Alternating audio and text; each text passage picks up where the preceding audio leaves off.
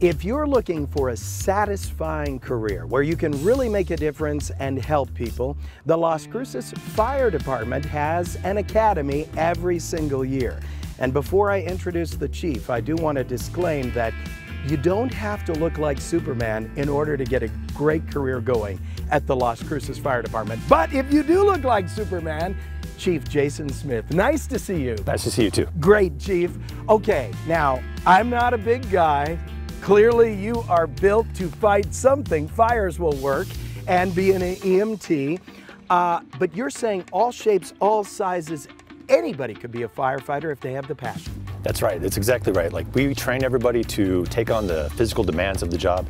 But what we really look for is people that share our core values, that want to help their community and give more of themselves to really fight that fire, right? Whatever that emergency may be, that's what we're looking for, is people with our core values. And it's about people. I mean, you've got to really care about people because you're dealing not only with fires, but you're dealing with people that are sick, that are, on drugs potentially, or in a critical medical situation.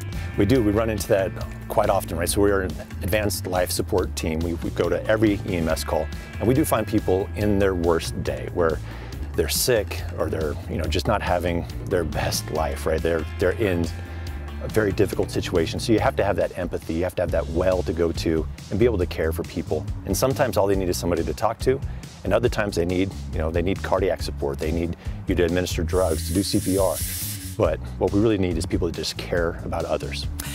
Okay, Chief, I'm going to put you to the test. Here I am, all 54 years of me, and I'm ready to go. So let's say somebody is interested. What is the first step in a career with Las Cruces Fire Department? The first step, obviously, is to look at our website, find out when we're taking applications, but really what we suggest people do is spend time with a fire crew. So do a ride-along, come and spend time on a fire engine or fire truck, and see what the job is like. That's what I did over 22 years ago. I rode with Engine 2 with Lieutenant Calderazzo and his crew for 12 hours. And before I got done with the first 2 hours of the day, I knew that this was my calling, this is where I belonged. Okay, so let's say you do the ride along and you're yes, I want to move forward. What's the next step? So next you've applied, and what we're going to have is a written test. So we invite everyone in who's applied, who meets the minimum qualifications, which is GED, high school diploma, 18 years or older. You come and you take a written test.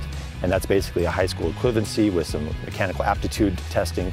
And if you pass that, then we're going to call you in for an interview. Okay, now it's time to get physical. What am I doing? Yeah, so once you pass the interview, we're going to bring you out here to our training grounds here at the Las Cruces Airport, and you're going to do our physical ability test. So we have 7 or 8 events that you go through, all one after another, wearing some level of firefighter gear. For applicants, it's the pack, it's the helmet, it's gloves, but any kind of athletic attire is okay when you're applying. Now, to get out of the academy, you have to do it in full bunker gear, which I hope we get to put you through today. Will it mess up my hair? It's totally going to mess up your hair.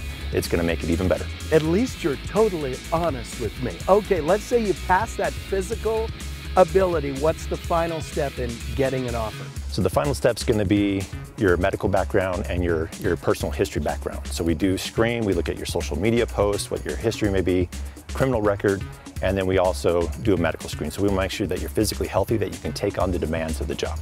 Check your social media. So let's make good choices, young people. Do you hear me right now? Wow! Happy to mess up my hair for such a fantastic organization. I hope we make it flat. Yeah, and you know what? You get 1 extra point if you look like Superman.